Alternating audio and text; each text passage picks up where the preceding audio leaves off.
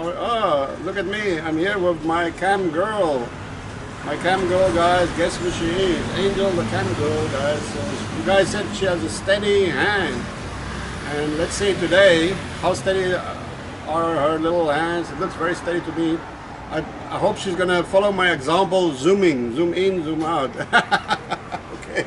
Okay, guys, today I want to talk about a very interesting topic, which is, you know, as you guys know, or maybe not know, I'm very interested in martial arts, all kinds of martial arts. It doesn't matter if it's boxing, if it's wrestling, if it's kung fu, if it's aikido, if it's judo, if it's Thai boxing, if it's Filipino martial arts. Filipino martial arts, by the way, is very interesting, guys, and I want to talk more about that in another video.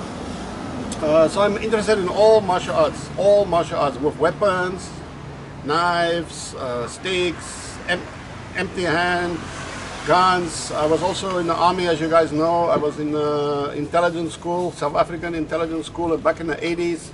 I was in the war zone of Angola and Namibia. And we had lots of different training, okay? So I'm interested in all of that. I did some bodyguard jobs in my time, and I did a lot of training. I developed my own, what I call survival training, urban survival course. So probably I'm going to start putting this urban survival training course online, because it's all about anti-terrorism, anti-kidnapping, anti-ambush, anti-hostage, how to defend yourself, how to survive. It's all about survival. If, you know, a gang attack, a single attack, a crazy guy, a serial killer, just a gang of robbers, a robber, people with arms, with knives, with guns, whatever, right? Or if they kidnap you, what do you do? So, especially for ladies, this is very, very, very useful. Escapes, staying alive, defending yourself, getting away. Mass shooting, school shootings, bombings, ambushes. This is my course that I taught for quite a few years in China. Can you come closer, because it's very noisy? Just come a little bit closer. I don't know if they can hear me. Can you guys hear me well? Sorry, the traffic is now rushing by here. Okay, guys. So today, the age-old question. The age-old question is which martial art is the best? Okay, which martial art is the best? And if you ask this question, immediately you can throw a rock into a hornet's nest. Millions of hornets are gonna come out, each one gonna buzz around, you know, zoom around, and everybody has an opinion, okay? Now, if you ask me, which martial art is the best? I'm gonna tell you right away, not one. There is not one that is totally 100% adequate, okay? If you learn one single martial art, it may be adequate for certain situations, but it won't be adequate for many other situations, okay? That is my simple answer. So each and every martial art in the world is adequate for a certain purpose, a certain time, a certain moment in time, a certain moment in time. To fully understand martial arts, it's much better if you understand something about. I would highly recommend Buddhism, especially Zen Buddhism. If you understand Zen, then you begin to understand what is martial arts all about. And I know it sounds crazy, but Zen Buddhism. So there are only two books that I could ever recommend to you guys to read about martial arts. The first book is one of the, I think is considered to be the oldest book in the history of the world, the Tao Te Ching. It's spelled T-A-O, Tao, but it's pronounced Dao in Chinese, Tao Te Ching, which is the way. It's actually the way of the world. But martial arts is part of our world, it's part of our philosophy, it's part of our daily life, daily routine. If you go back, so this book is very old. It's over 2,000 years old. The Tao Te Ching, 2,500 years old, and it's a very, if you can understand the Tao Te Ching, your mind will be ready for martial arts. Mentally, you will be ready. Now, the only other book that I would recommend that's as good and in some ways better would be the Book of the Five Rings. The Book of the Five Rings by Musashi, Miyamoto Musashi, who was a samurai, a Japanese samurai. It's reckoned that he had around about 100 duels. Now, if you go back 500 years, a duel at that time meant a fight to the death. So that in reality, he had over 100 duels. Some of them were one opponent, some of them were two or multiple opponents, fighting with long swords, short swords, or any weapon. So, if you read that book, and he's the most famous swordsman to come out of Japan. He faced minimum 100 guys, and he never got killed. Well, obviously, and he killed a lot of guys. So he was an amazing martial artist, fighter, whatever you want to call it. Okay. So if you want to understand martial arts, I really recommend. Both are small books. You can read them on the toilet while you're sitting on the loo. You can easily read both, and it's enjoyable reading on the loo. I love reading on the loo, by the way, guys. So I recommend you go out and buy today the Tao Te Ching. I will put the name down below. Tao Te Ching, written by Lao Tzu, and then of course the Book of the Five Rings by Miyamoto Musashi or Miyamoto Musashi. Is that his first name? I forgot. Anyway, Musashi was his last name. So these two books are amazing, and this will put you in the right frame of mind to start training martial arts. Because it's all, like Buddha said, everything begins in your mind. Everything starts in your mind. Okay, so then let's follow up now again with the same question. What is the best martial art? So once you've read these books, once you understand a little bit about Zen Buddhism, Buddha said everything is change. Everything is changing. Every single moment is a different moment. So when you look at the world right now, I look at the highway, there goes a pickup truck, there goes a silver pickup truck, there goes a red car, there goes a truck, there goes a motorcycle. Every single moment there are different vehicles passing by here. And so that's the same in life. Every moment is different. And it's same in martial arts. Martial art means fighting, a fighting art. So it doesn't matter, today we have many what we can call martial arts sports. Boxing was one of the first. Martial arts sports goes back to ancient Greek, the Olympics. You know, when they had wrestling, Greek wrestling and stuff. I think they may have had boxing. I don't remember. The Romans had the Roman Games. Where the gladiators, where they killed each other, fighting. Not always to the death, of course not. But that was the, and of course in the Far East, you had martial arts. In Africa, you had hunting and martial arts. Africa has many martial arts. People don't even know that. African martial arts are really amazing. There are many martial arts spread around the world, including here in the Philippines, guys. Very good martial arts here. Amazing martial arts. Now, as a kid, I started learning. My father was a boxer, a very good boxer. He was a police boxer. I think he was a champion in the police.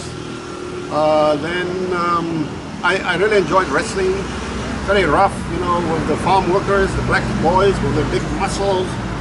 Every weekend we had a lot of competition, boxing, wrestling. We would pelt each other with stones, beat each other with sticks. So for me, that was, and then I did hunting, a lot of hunting, shooting, trapping with dogs.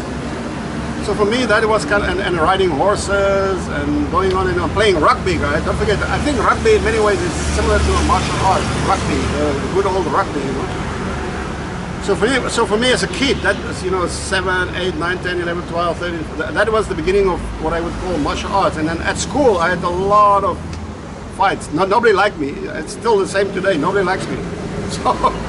So I had a lot of fights then, and I continue all my life to have a lot of street fights and gang fights and all. I'm gonna write a book about it, guys. I promise. I keep telling you about my books.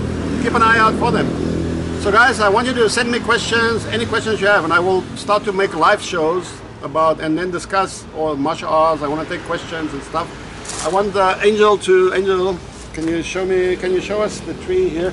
This is my favorite tree in the world right now, guys. I want to tie up this. I'm trying to tie up this tile here. Pull it up here.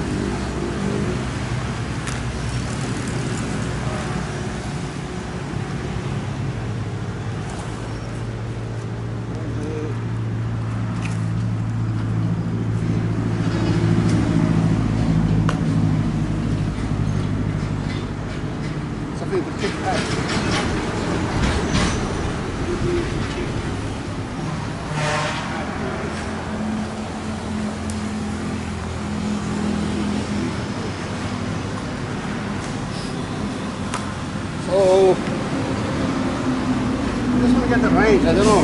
So if I all you want to practice are short kicks to the nuts. You know, so if you do your normal stuff here, you know, you can pull, hit, block, slap, bring in a hit, a little kick, elbow. So I have to work out how to use this tire. I haven't used it yet. But I imagine you can use these here, small kicks, small little kicks, like this. The knee, try and just, when you're at rest, just try a little kick. Here, a little kick in, and you can practice so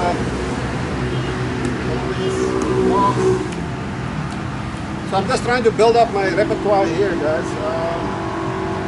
Elbow, walk. So I'm going to put up a piece of rubber or something here, so you can maybe here I can throw some punches. As I've said before, using and guys, please, I hope there are martial artists watching this. But the main difference, the main difference between a ring sport like boxing, MMA, or whatever, and fight arts out here is our hands here are not protected. It's just like this. You look at boxing, you see these guys throwing crazy punches. You know, it looks fucking great, and it is great. Why? Why can they do that? Because their hands are very tightly bandaged, and then they put a glove on it, so they can swing. They can walk up to this tree and just go whack, and nothing will happen, right? If I go and do that to that tree now, fuck, there will be blood, my skin will be gone, and probably maybe a broken bone. So this is the reality of real fighting, as opposed to fighting in a boxing ring or even MMA. They also have gloves, right? There is no protection out here. That's why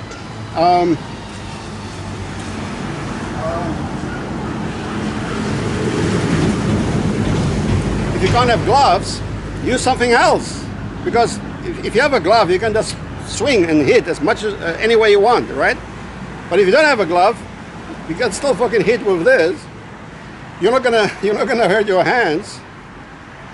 If you understand my thinking, when it comes to the street, when it comes to gangs, when it comes to some assaults, attempted murder, kidnapping, robberies, attempted rapes, guys, there are no fucking rules. That's the first thing you're gonna get out of your head, and I will discuss this to great lengths later on, okay?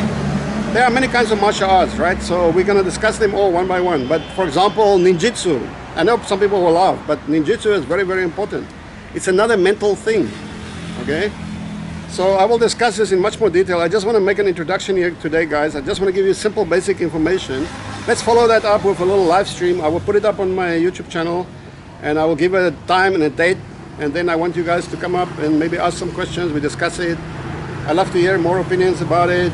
No matter what is your martial arts, if it's judo, boxing, MMA, Wing Chun, Kung Fu, Karate, Thai boxing, Taekwondo, Hapkido, weapons, if you're a soldier, if it's whatever.